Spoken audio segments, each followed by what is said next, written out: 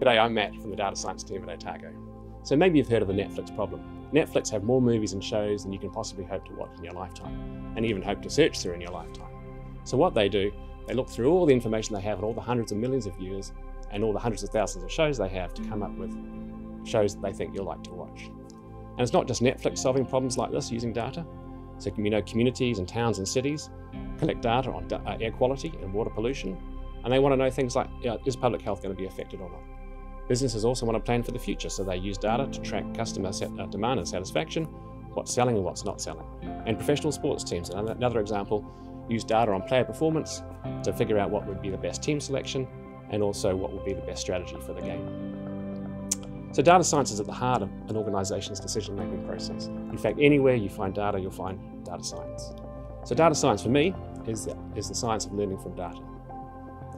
And data science is something for everyone. So if you like communication, graphics, visualization, then data science is for you. If you like programming and getting a computer to do all the hard work for you, then you'll like data science. And if you're passionate about any area which involves data, then you want to do data science. And if you like number crunching like I do, then data science is for you too.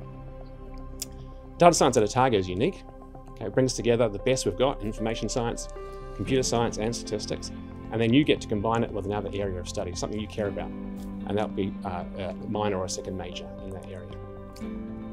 For example, you can almost do anything. So if you like commerce, you can do any commerce subject. You can do computer science, you can do marine science, you can do public health. The list just goes on and on. In first year, there'll be 5 data science papers to take. You'll get an introduction to information technology and information systems.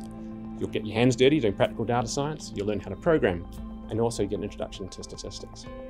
And all this will give you plenty of time to start working towards your minor or second major. So what do you have to do to get into data science? Well, in fact, there's no official prerequisites for data science, but we strongly recommend NCEA Level 3 in digital technologies and in mathematics as being helpful. For me, what's more important is the unofficial prerequisite, which is just being passionate about data.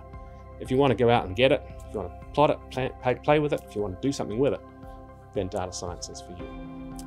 And if that sounds like you, we'd love to have you do data science at Otago.